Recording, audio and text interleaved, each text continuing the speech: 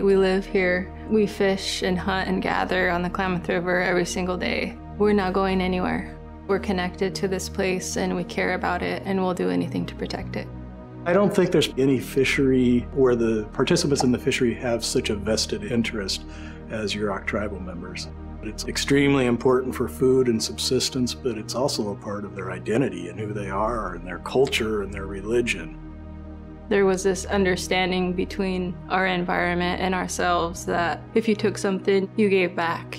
With salmon, for example, and everything really, you never took more than you needed. What has changed is the way that fish are managed in sort of a Western European way. That's, of course, out of our control. Overfishing, climate change, dams, there are definitely environmental factors that affect our fish. And there are, I think, ramifications for our health. You know, we believe that the health of our environment and the health of our river is a direct reflection of the health of the people. Dams are coming out and we know that's going to be great. It's going to be great for water quality. We're real involved with the activities ranging from managing our fishery harvest, restoration of fisheries habitat, and pretty large-scale habitat restoration projects that deals with fisheries habitat and tributaries that feed into the reservation, making sure that we have enough water to support the fish populations. One thing that the tribe has taken on is what we call the salmon sanctuary, which is basically taking industrial timberland and converting it back to an old-growth forest. But we know that there's more work that needs to be done.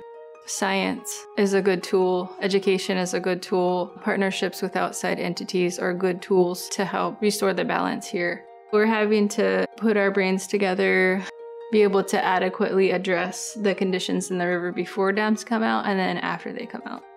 You don't design your projects in a way that's only beneficial in the short term. And you don't do it in a way that's only a single species beneficial. When we design our projects and we think about our science, it's forever. It's for many, many generations in the future, beyond what you can even think of. That's what guides the decisions that are made here. I've learned to gain a real appreciation for the responsibility that's put upon those of us that choose to work for the tribe with the responsibility of restoring their fishery.